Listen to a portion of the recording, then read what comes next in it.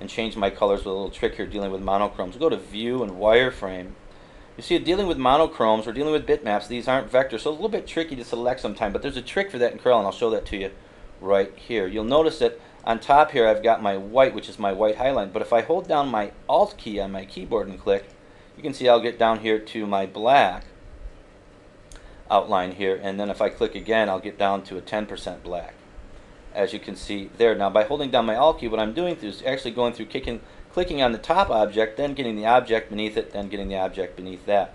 So I'll start with my white here on the top so that I've got everything selected, and I'll right click and change that to a Pantone Trans White. Now remember, when you're dealing with monochrome, it's reversed. Right click for your foreground, left click for your background, and you want to knock that out. You usually want that to be transparent. Now hold down Alt, click again. I've got a black here. I'll just come up here to my tinted palette, right click and change that to 100% Pantone Black. See, I'll hold down Alt again, and I'll get what would be the background for this image, and I'll come and right click and change that to a white, as you can see there. So now I've got these three objects set up and ready to go here. I'll go ahead and group these. Come over here and ungroup. We'll go back to View and Enhanced, and we'll want to take a look and see what we've got here. We've got a number of different colors. We're going to go ahead and ungroup all of this. You can see we've got our highlight white here on the top. Even though I can't see it, I know that that's there based on the color information in the status bar. I'll hold down Alt, click again. Now I've got my black. I'll right click and change that to a black. I'll click and go back down, and we'll go ahead and right click and change that to a Pantone Trans White. Now if I wanted to in Simple Steps, I could have just opened up Simple Steps and converted all that, but for the sake of the tutorial I wanted to go ahead and show you how we can manage these monochrome layers. Next thing I'll do is I'll go ahead and group these, because I'm not going to need to have these ungrouped, and I want to keep these together while I'm working with them so I can manage them a little bit better. Now these are all set up as spot colors, and the next thing I'm going to do is I want to start creating my text. So I'm going to simply go here and type in Simple Seps, P-L-E-S-E-P-S, and I'm going to want to bring that up in size, and we got two L's there. I want to get rid of that.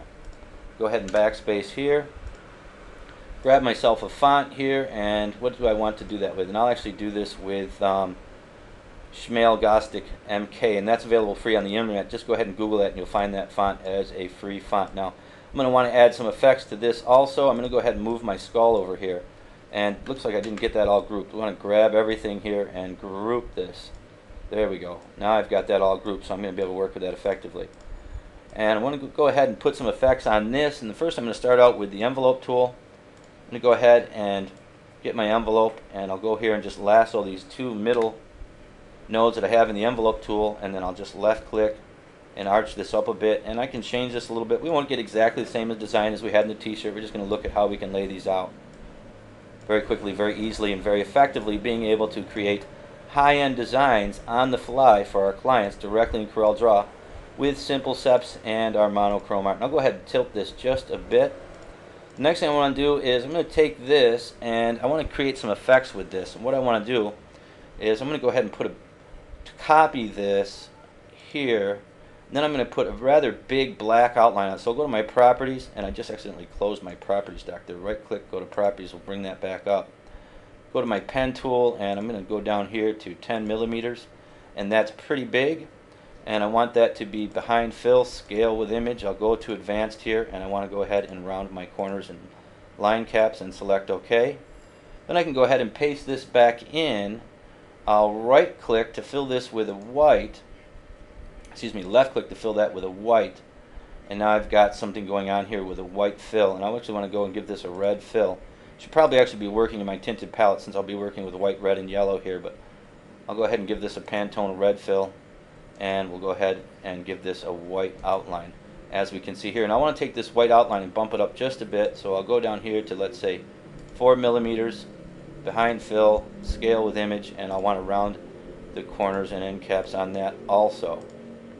Now looking at this, I can see what I want to do is I want to bring some effects in this. So I'm going to go from a black to a greater white. So what I'm going to do is go ahead and move this here, and I want to get more outline on this so I can bring in a bigger white on this outline of this red. So I'm going to go ahead and change this, and we'll take a look at, let's say, 15 millimeters. And I could change this to inches if I wanted, but I'll go ahead and select both of these now and hit my C and my E keys. That'll center those back up. Still not quite as much as I want. I'm going to hit Control Z and we'll go back. I'm going to change this to 25 millimeters. And now I'm going to have a nice big black outline. I'm actually going to want to duplicate this and have some offset on this. So I'll just duplicate this text, right click, and then select order to back of page. Then I'll select the text on top of that, select this, hit my C and my E key. And as you can see there, I had that reversed. The last object you select is what Corel is going to center and align. So I want to hit Control Z again. And what I want to do is select my red text, then come down here and select my black text, then hit C and E. And then that'll center correctly. And now I can see I've got this other outline down here in the bottom, and we'll just tweak this off up here just a bit. We just want a little bit of a three-dimensional look down here.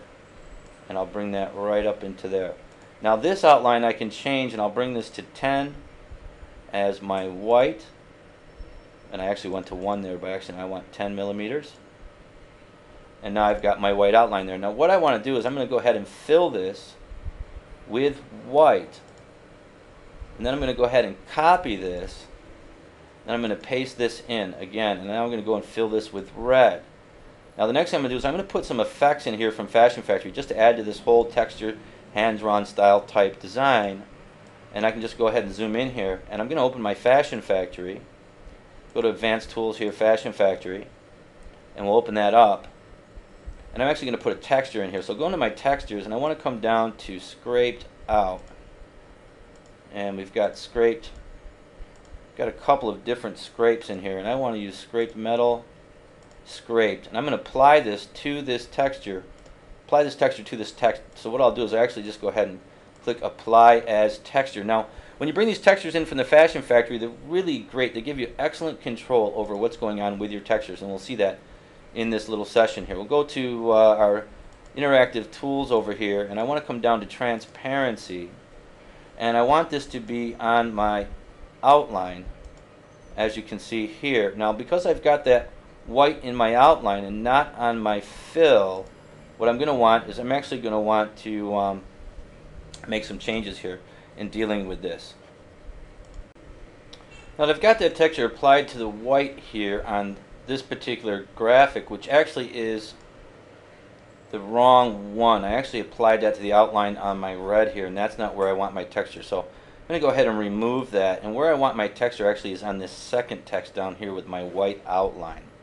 So go to my Fashion Factory again, and I'll just click Apply as Transparency, and now I've got that effect set up in there. Now what I want to do is actually tweak this. You know, one of the great things about CorelDRAW, most people don't realize, when you're dealing with textures, you've got far superior tools for ease of use compared to any of the Adobe products, period. Much easier to set these up in CorelDRAW than in Adobe Photoshop, absolutely without a doubt. But what I want to do is I want to make some changes here. So I'm going to go ahead and click on my Transparency tool here, and then we'll select this. I'm going to click off, and I'll click back on the Transparency tool. That'll bring up my Properties bar here for the Transparency tool.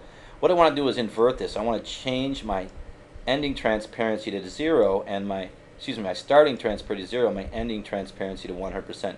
Now you can see I've got that nice texture set up in there that'll offset for my red. And then I'm going to take my red here, go ahead and left click in my color palette to get rid of my outline, as you can see here. And now if I go ahead down here and I hit C and E, I'll center these up, and I've got a nice effect with my outline there of some distress and grunge around my Simple Steps text. I want to go ahead and bring this left one that I've got down here, this last one on the bottom. I'm just clicking off this and bring this in. I don't want quite as much as I've got there. And actually I'm going to go ahead and start clicking through here and make some changes on these outlines. Maybe this is more than what I want on these outlines. I'll take a look and see how this looks. And actually I'm really not kind of happy with that. It's a little bit too much. I want to change that. I'd like to look at general balance and flow of my design. And artistically speaking, actually looking at, I think it's a really close call, but I think that'll be okay. So actually I'll go ahead and stop here. I know when I'm doing the tutorials, I'm actually trying to think about what I'm going to say, what I'm doing in CorelDRAW, and actually what I'm going to say and do next. So it gets a little tricky at times, but actually I think this will be okay. So we've got our Simple Steps text set up here. The next thing I want to do is bring this skull in here. I'm just going to go ahead and mirror him over here this way and rotate this a little bit, and we'll change the size of this and start getting everything set up on the page here.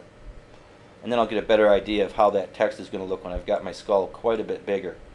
And we'll bring this right here, and there's the skull there. Now you can see that when I sent my text to the back of the page, the skull is almost in between my text layers. Kind of cool effect. If you wanted to work with it that way, you could, or you could right click on this and select